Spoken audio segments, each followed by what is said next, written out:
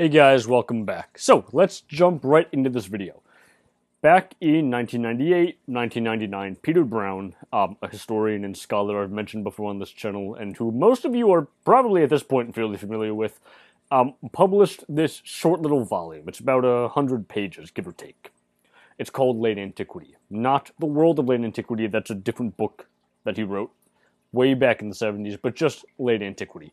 I've checked JSTOR, I've checked Project Muse, and a couple other sites, and it doesn't look like the stuff written in that volume is accessible on those sites. So most of you watching this probably will not have access to it, unless you torrent it or pirate it or something.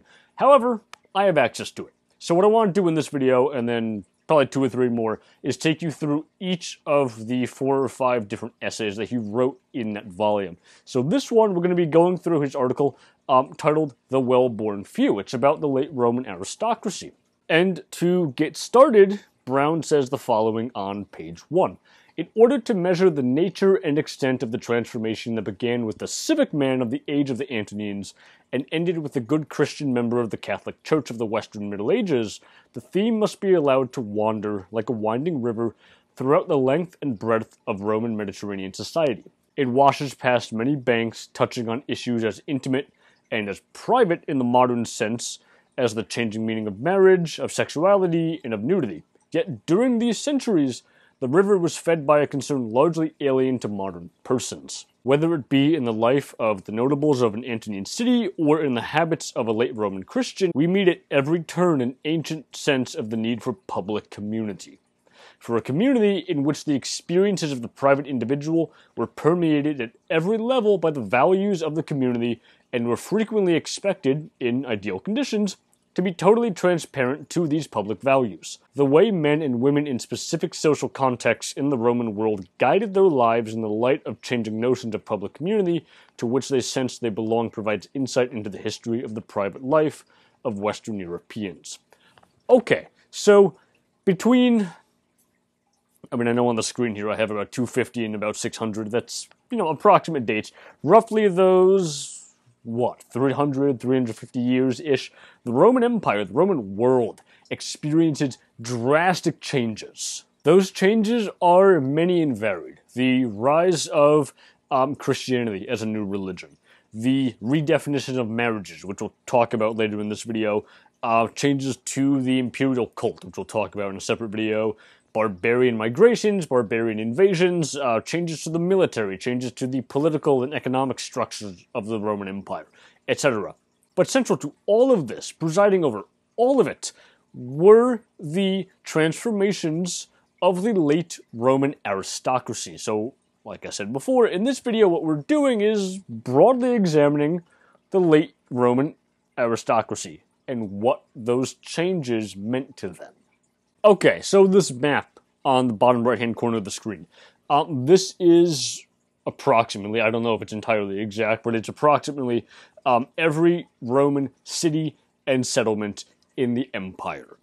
So, as you can see from the map, actually it roughly correlates to the actual boundaries of the Roman Empire. Obviously, we have a lot of clusters around the Mediterranean, this idea of, classical civilization, Italy, Greece, chunks of Anatolia, what is today Egypt, and Israel, and North Africa, the Mediterranean coast of Spain, and then we go further north into, Gaul, Britain. So those dots, those are the hearts of Roman civilization. Those are the cities, those are the towns. Within the city, it is because they have cities and walled towns, that kind of thing, that Romans believed they were up here in terms of the social order. The word for civilization comes from the Roman term for city. So, if you don't have cities, you don't have walled towns, anything like that, well, you're not civilized. Well, what are you then? You're a barbarian. So, then, the life of the Roman aristocracy, specifically the late Roman aristocracy, revolved around city life. It revolved around urban communities. Yeah, you might have a country estate, something we might consider to be like a manor, or a country mansion. You might have a large house with a lot of land. Maybe you have some hedgerows around it. Maybe you have some peasants that come till your fields. And you might spend time there, but really, if you want to be a good late Roman aristocrat, you can't spend too much time from the cities. And one of the sources we have from late antiquity is this book of jokes. And one of the jokes that source makes is, well, if you're going from the city, this urban center, this urban environment, to your country estate or to another village or something, you're on the road. What do you pass? We pass signposts, right? Rome is in that direction, Byzantium's that way, Londinium is, go across the channel, it's over there, that kind of thing. And oftentimes, these signposts and mile markers would tell you how far from each place you were at that moment. One of the jokes is that Roman aristocrats would repaint the signs to change the distances, to show that their country estates really weren't as far from the cities as they really were. So even though you leave the city, you're still close to it. Now we have at least 100 cities, probably more, founded by the Romans over the course of their empire, and many others integrated work into the Roman system. These include towns, which eventually grow up into cities, and other stuff was absorbed via conquest. But again, my point is that this map shows the hearts of the Roman Empire, and I'm using hearts, plural, because it's not just one city. Yeah, Rome's the eternal one, but all the Roman aristocrats, these red dots, this is where they lived and this is where they thrived. You have to understand the centrality that the city played in the worldview and the mindset of the late Roman aristocrats to understand how and why they operated the way they did.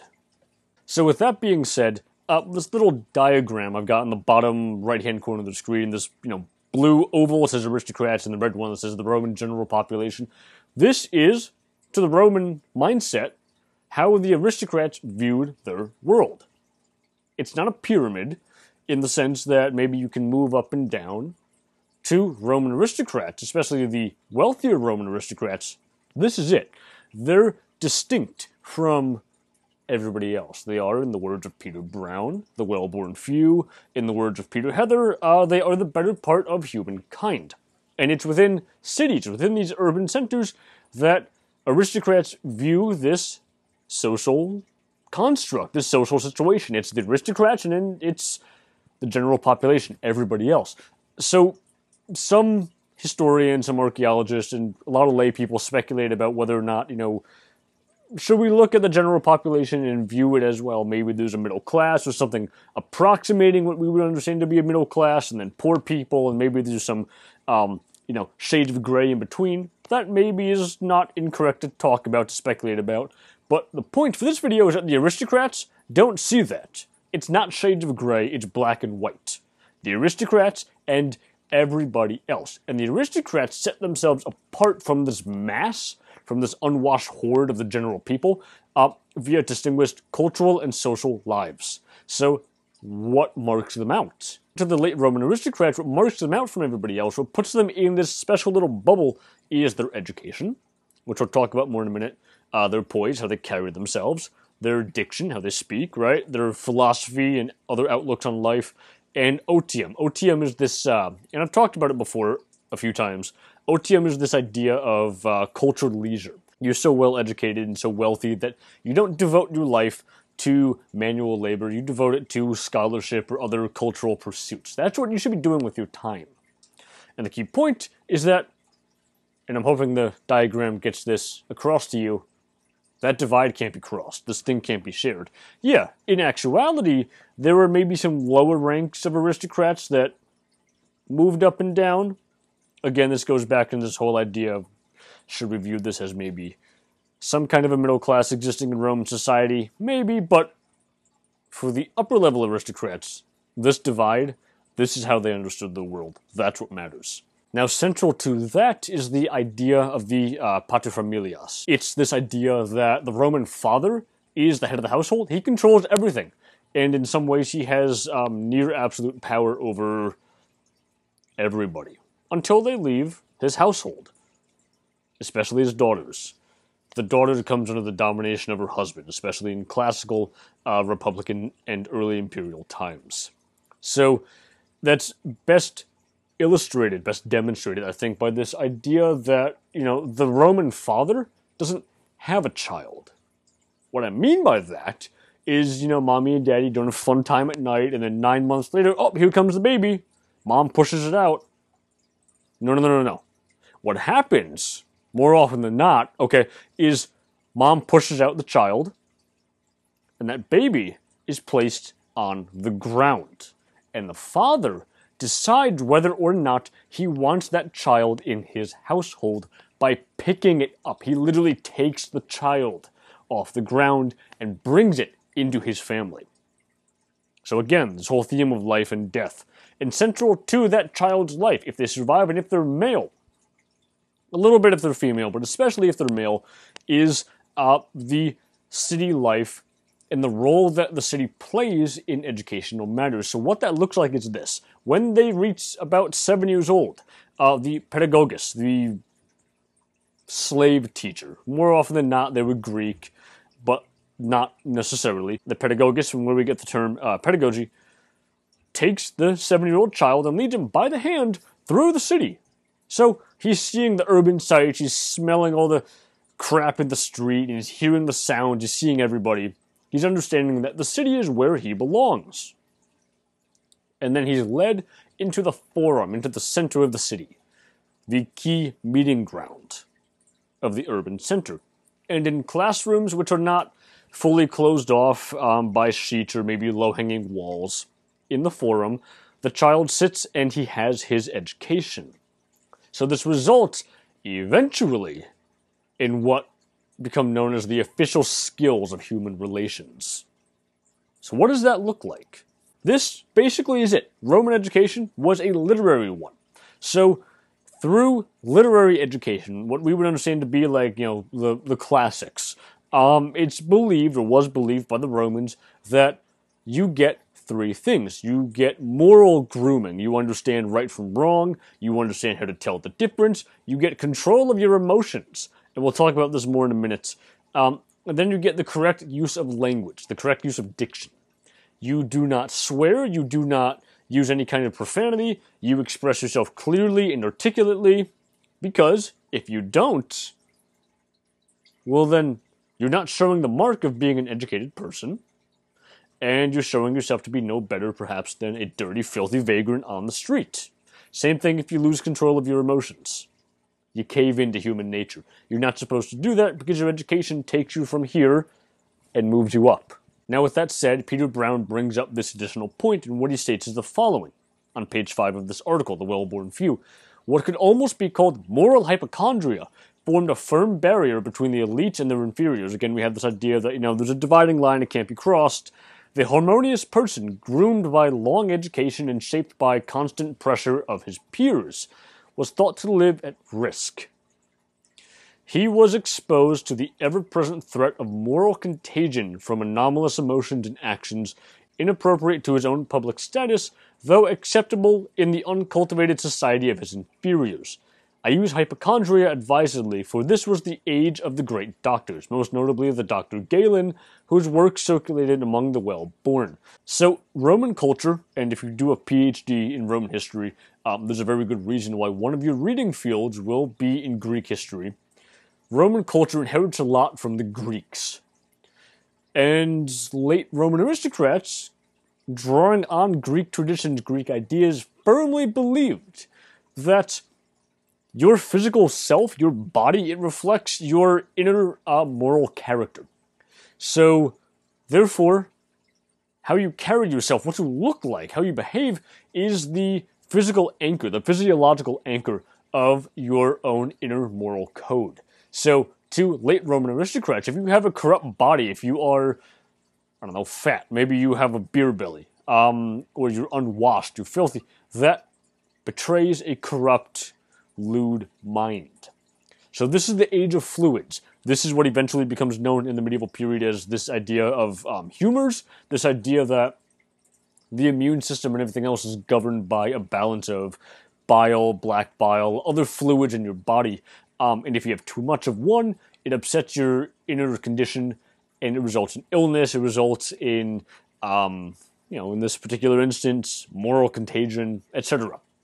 So if you lose too much of your fluid through, shall we say, bedroom excess, you see where I'm going with this, your body becomes weak. And if it's weak, because your physical form is not as strong as it should be, your morality becomes weakened. So, to put it another way, to keep going with that analogy, if you sleep around too much, you lose too much of your male juice, so we say, your body becomes weakened, so your morals are weakened, and you become morally corrupt, and then the body becomes corrupted and weak. How you look for the late Roman aristocracy dictates your inner self, and then the reverse is also true. So, with that in mind, let's talk a little bit more about sexuality and emotions among the late Roman aristocracy, and I have this neat little, chunk of 4 circles here, which kind of sum up the key points. So, we talked a few minutes ago about literary education. One of the things it teaches you to do is control your emotions. Why would you want to do that? And the answer is that it's not out of any moral code, any kind of moral idea that violence or killing is necessarily bad. If you beat a slave to death with your curtain rod, that's not necessarily a problem. It's not bad because it's evil, because you committed murder. It's bad because if you get pissed off and you rip down the curtain rod, or you pick up your fire poker or something else, and you beat your slave to death, or you beat them senseless, you gave into your emotions. You lost control of yourself. And that means that you're no longer an aristocrat. Your inner self, your inner morality is no longer correct. You gave into your emotions, and now you're just no better than a guy on the street. Now, going off of that, the late Roman aristocracy, they don't distinguish between homosexual and heterosexual relations, or homosexual or heterosexual love. That doesn't really matter to them. What matters is that you can't be on the bottom taking it. If you do, you're not masculine. If you're not giving it, you're womanly. That's a woman's job. If you're a late aristocratic male, you can't do that. So then, sexual relations, intimacy, becomes a possible moral contagion for the aristocracy. If you're getting it too much, your inner self is weakened. Again, we go back to this whole idea of they're constantly under threat of being corrupted. Those ideas, those concepts, however, they only apply to the well-born few, to the aristocrats. It becomes then, because they are above everybody else, the job of the aristocrat in the late Roman Empire, well, they have a couple jobs. But for this video, what I want to talk about is their social task. The social task, the social objective of the late Roman aristocracy is to look after everybody else. Oh, you poor people, you don't really know what you're doing. Let me educate you, let me lift you up. So therefore, aristocrats use their vast wealth for social programs. They fund gladiatorial games, they fund brothels, they fund public works for the benefit of the low-born masses, and they also fund places like baths, like this. These are the ruins of the baths of Caracalla. Now here, we have an issue, because in Roman baths, and this gets back to the idea of correct poise, how you carry yourself. Romans walked around nude here. They were naked. In the modern day now, we have this idea that nudity often is correlated with shame. For the Romans, that doesn't matter. If you go to the bath, you're usually walking around without clothes. What matters is how you look. A late Roman aristocrat can't be too jacked, otherwise they do manual labor for a living. You can't be too slim, that means no food, so you're not healthy. You have to be this nice middle ground, this ideal, sexual beast. And you have to carry yourself correctly, because again, that shows your inner moral correctness, which reflects on your physical person. So, once again, we have this map of all the late Roman towns and cities, and I'm bringing this up because these places have to be defended somehow. And the Romans used their military and their road system to do so. So, in the late Roman Empire, it's a state that's characterized, especially in popular memory and survey textbooks, as a state under constant armed threat by outsiders, the so-called barbarians. So, if the aristocrats then, if they're going to remain prominent in their cities as we move into the late Roman Empire, because military and military discipline pervade everything, that means for them, they have to have a revolution at home in moral discipline to enable them to mobilize their following and create moral discipline in the cities. And that begins with marriages. So what we see in late antiquity is what Peter Brown calls a marriage revolution.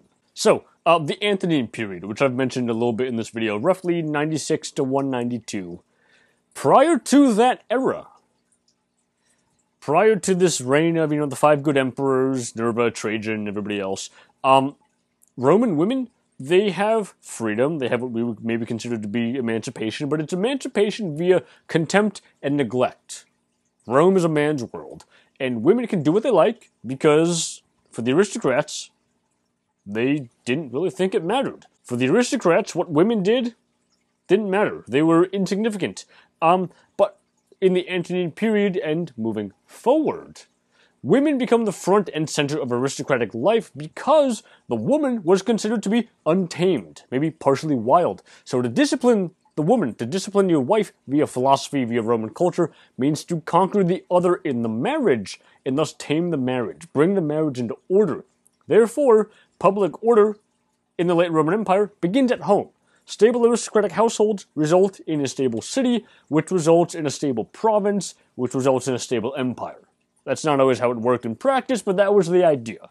Doing this is where late Roman philosophy comes into play. So the philosophers in the Roman Empire, they claim to be universalist, they claim to speak for everybody, mankind as a whole. Not really, though. This is more of a countercultural thing among the late Roman aristocrats. And because it's a countercultural thing among the late Roman aristocrats, they only deal with a chunk, with a portion of their peers, with a portion of the late Roman aristocracy. But philosophy, that's required to help reshape the marriage and the changing role the aristocrat is going to be playing in the late Roman Empire. So the philosophy they harp on, the one they like, is Stoicism. Why do they like Stoicism? Well, Stoicism, it leads aristocrats to believe and to do 2 things. 1, they consider themselves to be universalists, men of the world. Yeah, they're part of their city, that's where they live, that's where they interact, but really, they're the better part of humankind. These are the guys where if there's a problem, they're going to step in and do the rescuing. Stoicism leads them to believe that. And the other thing it leads them to believe and to do is to control your inner demons, control your inner lust, your inner desires. So, in marriage, you can't go after your maidservant.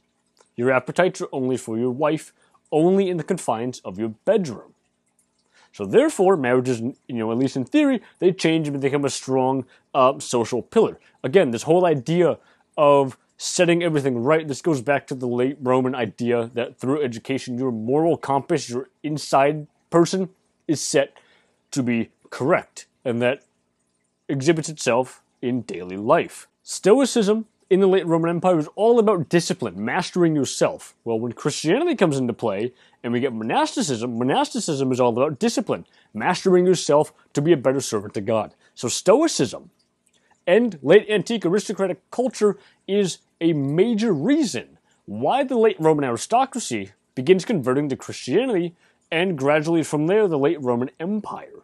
So, that's been my brief spiel, my brief work through of this article written by Peter Brown. So guys, if you have any questions, let me know in the comments. Hope you enjoyed. Take care, and I will see you all next time.